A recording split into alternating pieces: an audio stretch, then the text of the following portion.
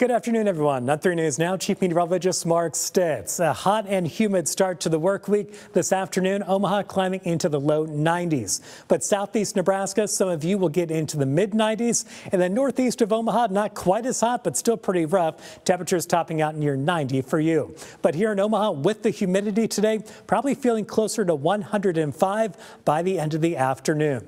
Still hot out there tonight at 9 o'clock, cooling into the mid 80s, but the humidity still making it feel probably like the mid 90s at that point. Should stay dry overnight tonight, but can't completely rule out an isolated storm north of Omaha. And it looks like a warm start to our Tuesday with low and mid 70s. Tomorrow afternoon, the heat gets even worse. Omaha into the mid 90s, which means some upper 90s in southeast Nebraska. And for Omaha, with the humidity, that could make us feel like 110. And we'll see similar heat and humidity on Wednesday. Now, late Tuesday and late Wednesday, both could bring a couple isolated storms to Dodge. Now, the severe weather threat is pretty low, but the couple storms we do see could have some hail, strong wind, but most of us keep it dry late both days. Also, we're hoping for mostly clear skies out there overnight tonight. Potential for the northern lights to be visible in parts of our area. See that green line near Omaha?